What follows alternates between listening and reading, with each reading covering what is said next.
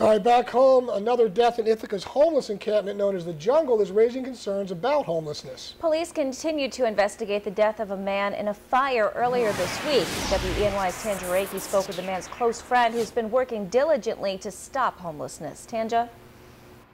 Renata and Scott, it's with a heavy heart Carmen Guidi says goodbye to his dear friend Rick Sherman, who had plans to help Carmen bring these homeless men inside as temperatures dip. Just a few days ago, Rick Sherman told Carmen Guidi he would help him with his latest project, building cottages for homeless men. They're called Second Wind cottages, and they'll give men dealing with things like alcohol or drug addictions a second chance at life. Life isn't easy sometimes, and you know, people deal with life a lot in different ways. You know, some people turn to alcohol, some people turn to drugs, some people turn to eating, some people turn to other things.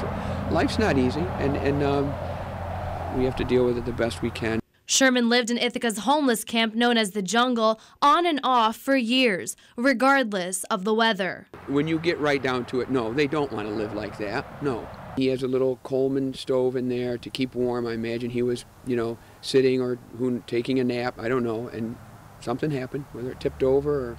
Police are still investigating what happened. Sherman's tent went up in flames and he was severely burned. An employee from Cayuga Lumber tried to put the fire on his clothing out with snow, but Sherman died Thursday afternoon from his injuries. If this had been here, this is where he would have come. And I think Rick would be alive today. Second Wind cottages are being built by volunteers. The supplies are being donated.